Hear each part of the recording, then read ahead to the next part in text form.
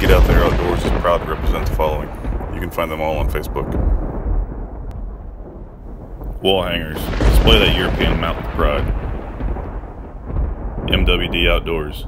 Make them take a dirt nap. A to Z Game Calls. Specializing in custom slate calls. Crime One Camo. Be the Predator. Deer Tracks Plaques for some top quality displays. Hey guys, I want to talk a little bit about the setup of this hunt before we actually get into the footage of the hunt itself.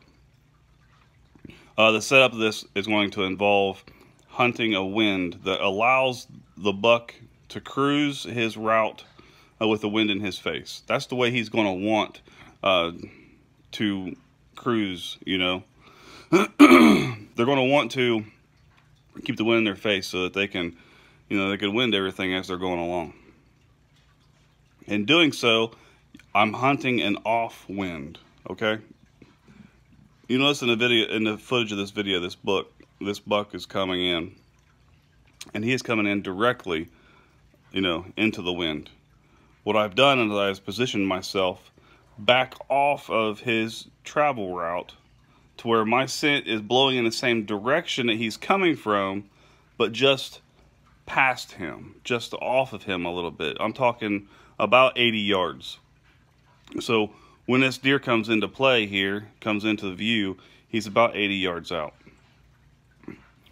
And then I'm able to, that way it gives me an opportunity to try to draw him into me. And then when he's on his way towards me, he's coming in on a crosswind, and he's less likely to wind me in my stand.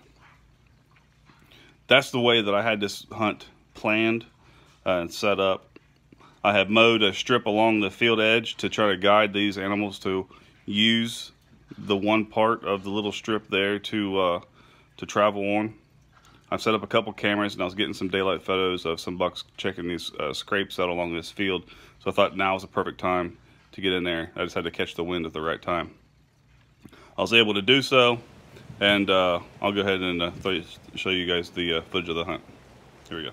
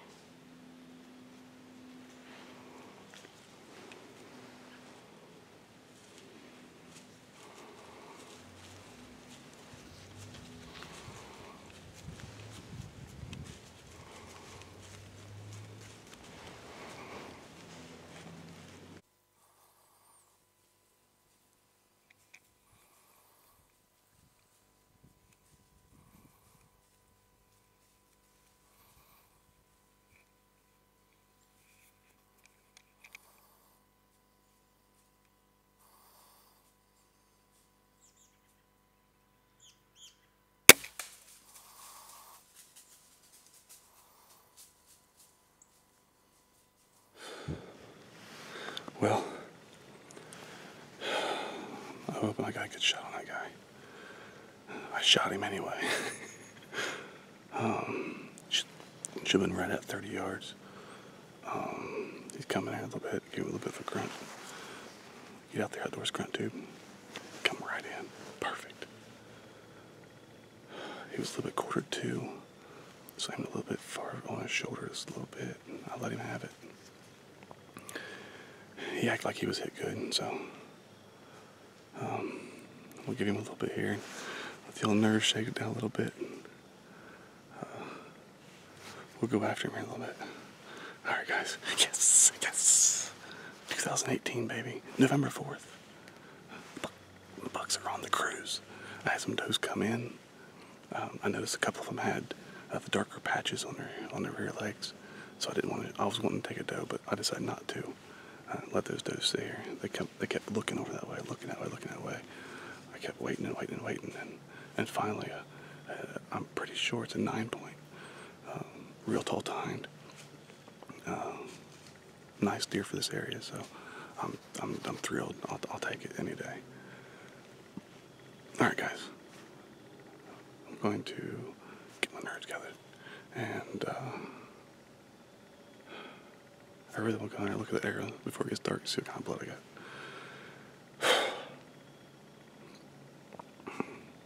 Alright, here we go. I still got a little fawn over here dancing around 20 yards from me. You can play here walking. There it is. They finally seen me.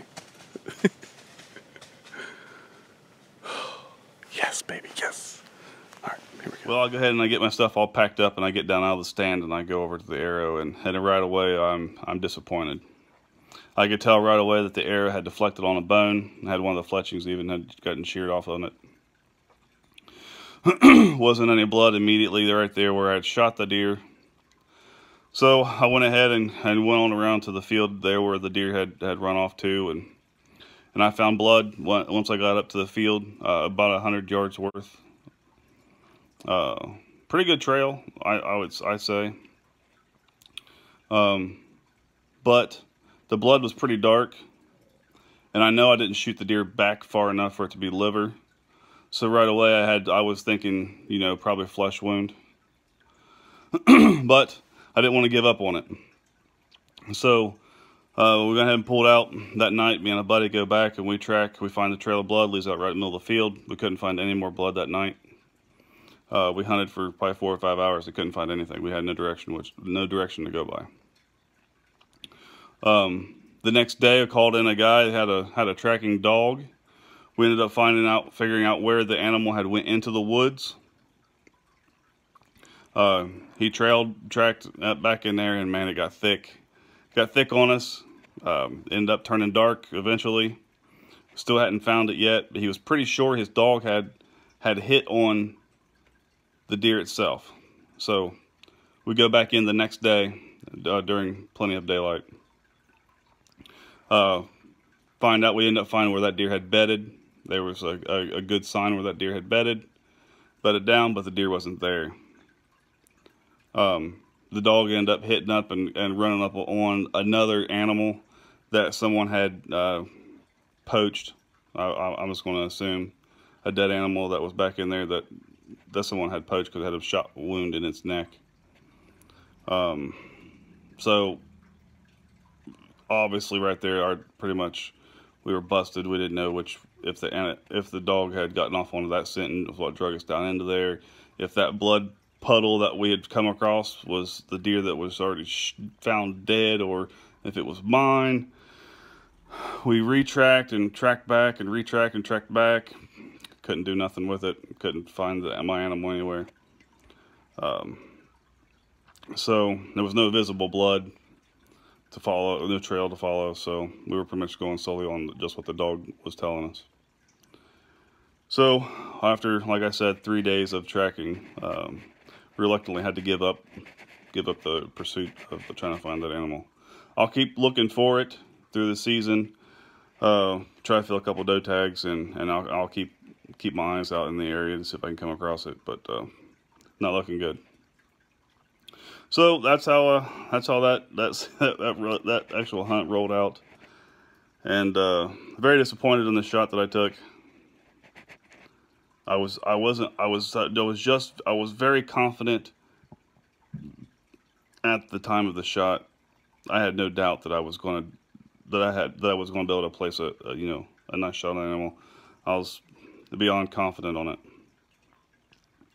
But that's just kind of the way it goes, and hopefully the guy comes back around and pulls through and is healthy, and maybe I'll get another shot at him next year or later on the season. I'm not sure.